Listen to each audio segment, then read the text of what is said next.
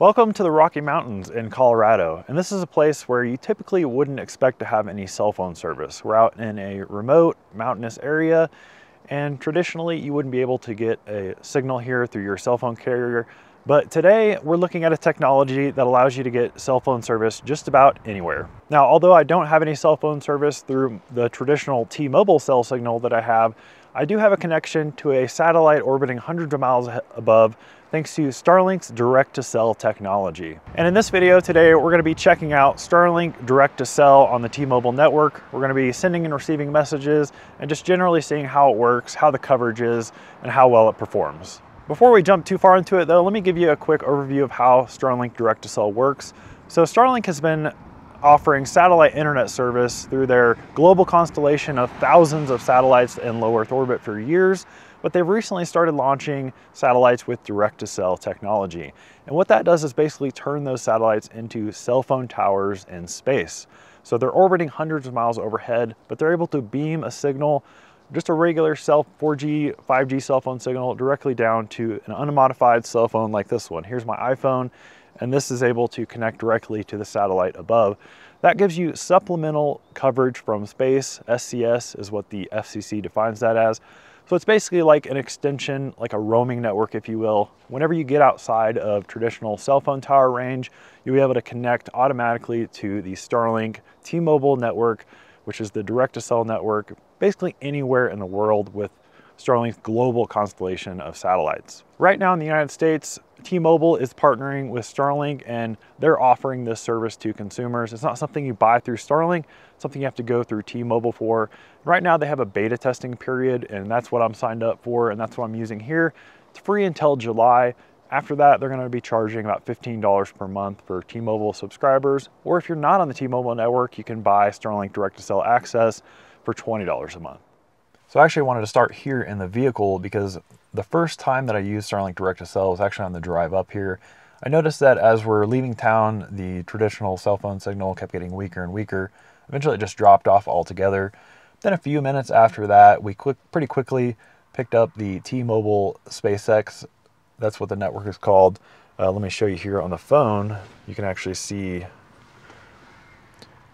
I'm connected here, even in the car, as T-Mobile SpaceX, and it has SAT for satellite. That's the indication that this is connected to the Starlink direct-to-cell network.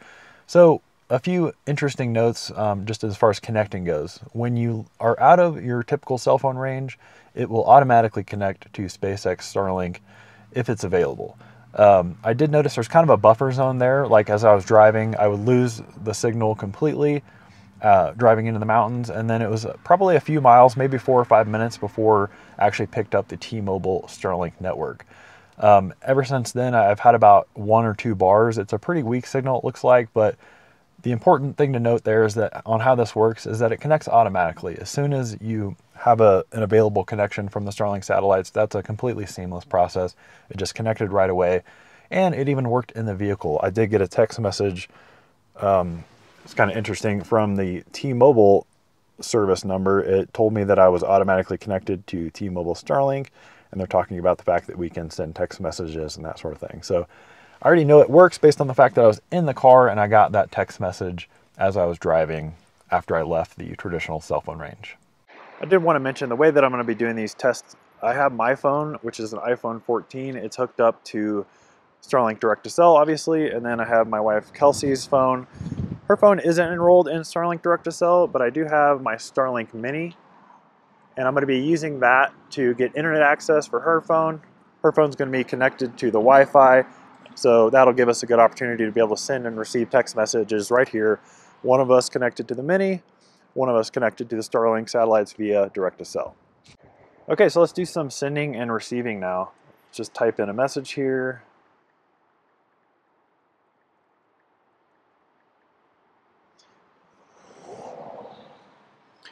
And that was right away. That was actually instant. So if you notice right there, it says delivered at the bottom. Interestingly, so this looks like it supports not only basic SMS text messaging, but also iMessage, and then probably Android's RCS or whatever it's called system. So it's not just SMS texting. You actually get the iMessage features as well. I was noticing before, as I was testing before recording this video, that whenever I'm typing, Kelsey can see the little speech bubbles on her phone as well. So the typical iMessage features work as well. Let me do just a couple more messages.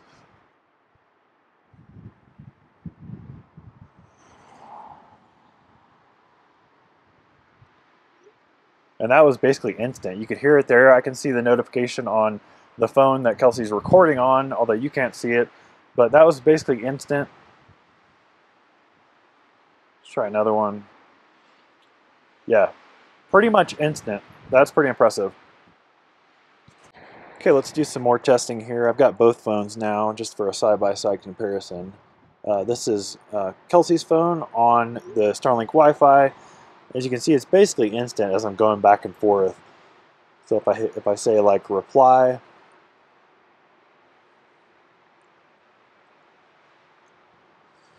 this one is the first message that I've noticed that is actually, you can see the little bars there, the little blue bar at the top that's telling me that message is still loading. So this is the first one that it really seems like there's actually a delay. As you can see, I still haven't gotten it on this phone. And there I just dropped off. So if you can see there, it just says SOS with the satellite icon. That means that we've lost connection. Whereas previously before, standing under the hatch here, it was working fine. So I'm also noticing that as far as the spotty connectivity, it is important to note that right now we're kind of just at the very beginning of Starlink Direct to Cell. Not many satellites up.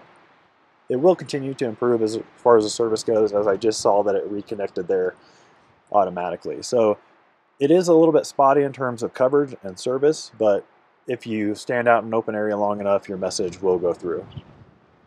I backed away from the car now just to see if this can send the message. It's still not wanting to send it through. It's been sitting here for several minutes, just trying and trying and trying, even though I can see at the top there that it does have one bar of Starlink T-Mobile.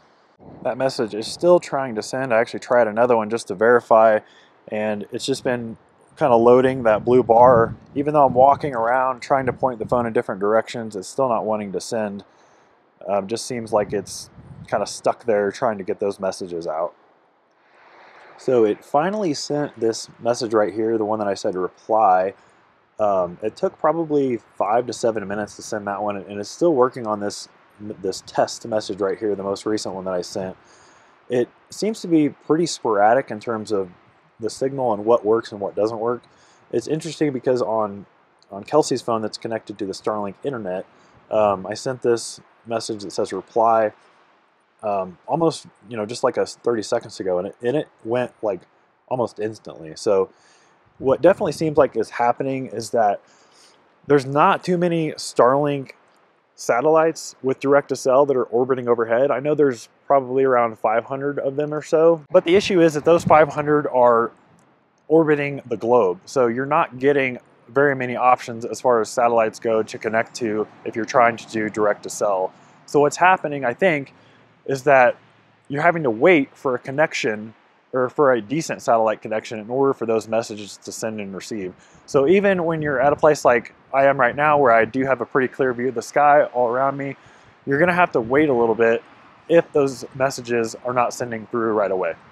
I did try a voice call as well and sending an image. I also tried in like an internet speed check on the speed test app, and there's no image functionality right now, at least that I could get to work. I couldn't get an image to send over text message. I also couldn't get a voice call to go through. That's not surprising. T-Mobile has said that those are functions that are not available right now, but I just thought I'd try them out for you for this test, and I can confirm that those aren't working. Just basic text messaging support at the moment.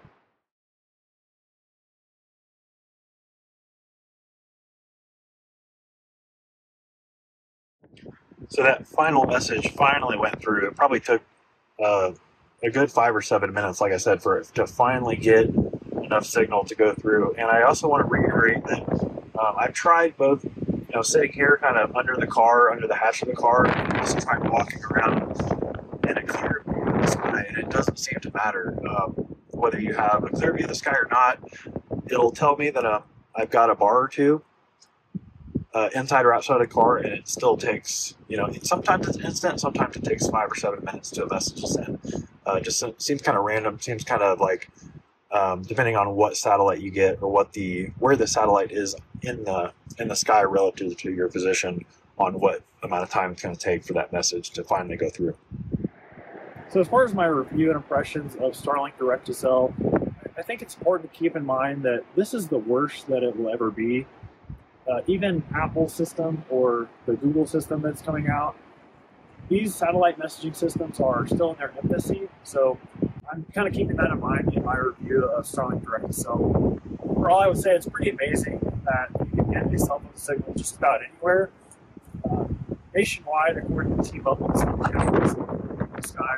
And as I've demonstrated today, it does work inside of a vehicle, so you don't need a completely unobstructed view of the sky. I did have issues with coverage. It seems like the coverage is pretty spotty.